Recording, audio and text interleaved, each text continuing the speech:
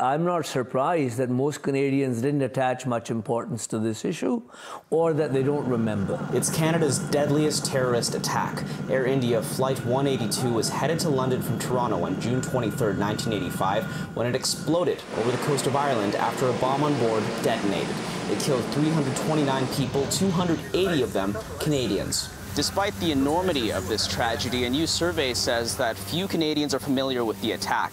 In an interview with our sister station, Omni News, BC's former premier says that's the fault of the country's leadership. What needs to happen is that the politicians in this country have to remember that this was the largest aviation terror case in the history of the world before 9/11.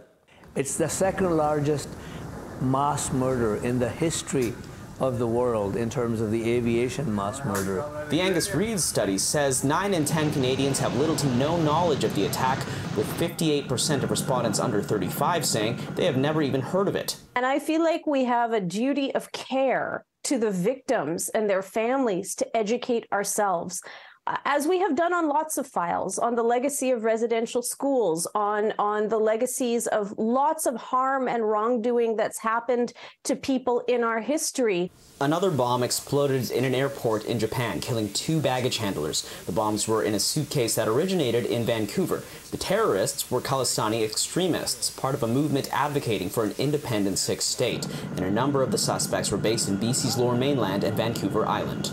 Part of the racist problem is that sometimes when you don't know the communities and you think they're different, it's their problem, it's not a Canadian problem, it's a problem in Vancouver and Surrey and Brampton maybe.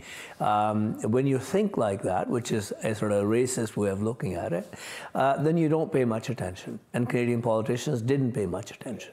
Only one suspect, Inderjeet Singh Rayat, was convicted of manslaughter for making the bomb and for perjury when he lied during his testimony. A man who lost his wife in the bombing tells Omni News he wants schools to put this tragedy in the curriculum and politicians to show up at community memorials. People don't even know why the flags are at half-mast.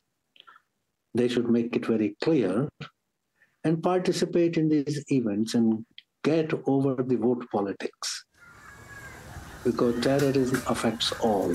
In Vancouver, Kier Junos, City News.